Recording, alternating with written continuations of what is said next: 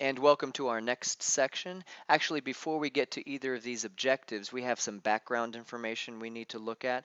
We are in section 5.2a in our textbooks, and we're going to begin discovery of our unit circle, but I'm going to build some stuff up for you first. Let's take the unit circle. Let's imagine that this is just a picture of the unit circle. Here's our center, and I've got an angle, and I'm going to call it theta, an angle, like a little piece of pie in this unit circle. No pun intended with that one. Pi. So let's say that we've got a point on the rim of our unit circle, and I'm going to label that as just point P. Before today, we've usually just used the ordered pair x, y. If we're talking the unit circle, though, I want you to understand that our points, the x-coordinate is actually the cosine of theta, and the y-coordinate is the sine of theta. Again, just for the unit circle, this is true. And it's good that they're in alphabetical order. An ordered pair x and then y, those letters are in alphabetical order. C and S are in alphabetical order. So it's easy to kind of memorize that the cosine is the x-coordinate and the sine is the y-coordinate. Okay, so let's talk about this, this triangle here. Let's bring it out here. Here's our theta still. And let's label our sides. Let's make this leg right down here. We'll label that as an X since that's going in the X direction. And this longer leg we'll label as a Y since that's going in the Y direction. And we'll just label the radius as R right now, even though I know in the unit circle the radius is going to be 1. But for right now, let's just label it as an R. In geometry, you learned 3 ratios for the distances in a right triangle: the sine, the cosine, and the tangent, depending on where you're standing. And right now I'm standing on this angle right here. You might have learned the trick so, ka, toa, and that's what I'm going to be writing down a bunch of times to remember these. The sine, that's the sine will be the opposite leg divided by the hypotenuse. So in this case, the sine is going to be the opposite leg y divided by the hypotenuse r. The cosine, the ka, cosine is the adjacent leg divided by the hypotenuse. So the cosine of this angle would be the adjacent leg x divided by our hypotenuse r. And the toa, the tangent, will be the opposite leg divided by the adjacent leg. So in this case, that would be the y divided by the x. The first thing I'd like for you to get to know about tangent, though, is that the tangent will always be the sine divided by the cosine. We'll get to that a little bit later, but that means that it's the y divided by the x. So I said that the unit circle has a radius of 1, so when I divide by 1, that doesn't change. That's why the y-coordinate will always be the sine, and when we divide by 1 here, the x-coordinate will always be the cosine. So that's pretty helpful. The tangent will always be the sine divided by the cosine. That will always be the y-coordinate divided by the x-coordinate. So those are the 3 trig ratios that you learned in geometry. These 3 ratios have reciprocals. Some of you may have learned these in the advanced functions class before you got to this class. That's fine, but if you have not, let me show you what these trig ratios are. The sine has a reciprocal, and I did my little reciprocal symbol. The sine's reciprocal is called the cosecant of theta.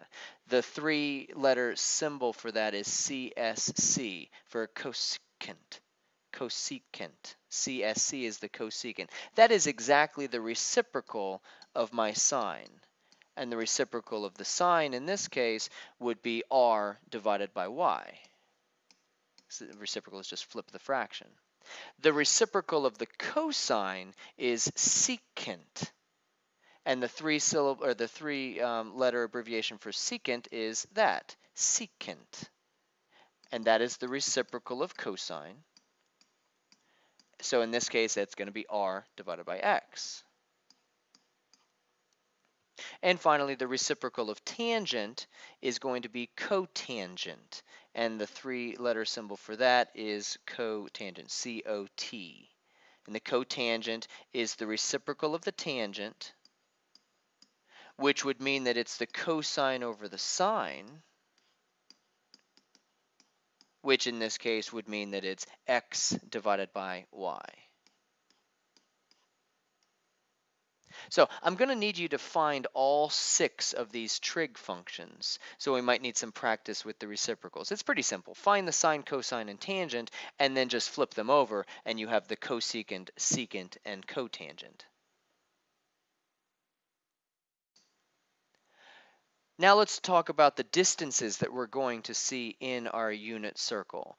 There are 2 special right triangles that you learned in geometry: the 30-degree, 60-degree, 90-degree right triangle, and the 45-degree, 45-degree, 90-degree right triangle. These are our 2 special right triangles, and these will give us all of the special distances of our unit circle. So imagine again that this is the center of a circle and that this is the radius of the circle to get to a point on the circle. So we're going to label this as R, but since we're talking about unit circle, I'm going to make that radius 1. The unit circle has a radius of 1. Same thing here. Imagine that this is a point in that this is the center of the circle and this is a point on the circle. The radius is 1.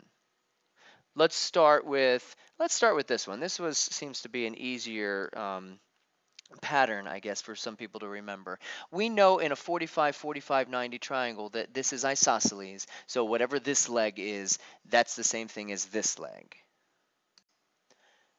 And we learned that the pattern in this triangle is when we have one of the distances of the legs, we multiply by the square root of 2 to get to the hypotenuse. It's the square root of 2, I remember, because there are 2 same angles, 2 same sides. That's how I remember square root of 2.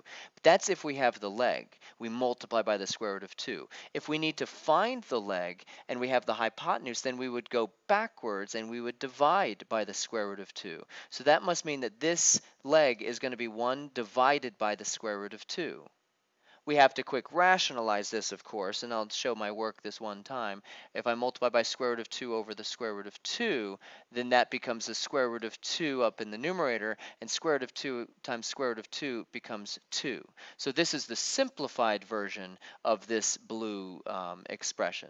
So square root of 2 over 2 is how long this leg is, and that must mean that the other leg is square root of 2 over 2. So those are the distances in a 45, 45, 90 triangle where the radius is 1 or the hypotenuse is 1. Square root of 2 over 2, square root of 2 over 2, and 1. You could check that with the Pythagorean theorem if you really want. Over here in the 30, 60, 90 triangle, obviously we have 3 different angles, therefore 3 different sides, and guess what? That's why we use the square root of 3. At least that's how I remember it. Now, this is the little leg. The little leg will always be exactly half of our hypotenuse, or our radius in this case. And let me just show you that real fast. I'm going to erase what I'm about to show you. But if you completed this and made 2 of these triangles, you realize that we would have a 60, 60, 60, an equilateral triangle. And if this distance is 1, then this distance would be 1, and this distance would be 1. That's one reason why this has to be 1/2, because it will always be 1/2 of the hypotenuse. Let me erase what I've just done. But that's one reason why that is 1/2. Once you have the little leg, you know that 2 times that will be the hypotenuse, and now we know that the square root of 3 times that would be over here. And the square root of 3 times 1/2 is simply the square root of 3 halves. And those are the 3 special distances in our unit, in this 30, 60, 90 triangle. 1/2, multiply that by 2, and we've got the hypotenuse, multiplied by the square root of 3, and we've got the longer leg. These are where all of the numbers from the unit circle, at least the distances from in the unit circle, will be. The smallest distance that you see up here, actually the smallest distance, you don't really see it, but there is a distance of 0. The next smallest distance is 1/2.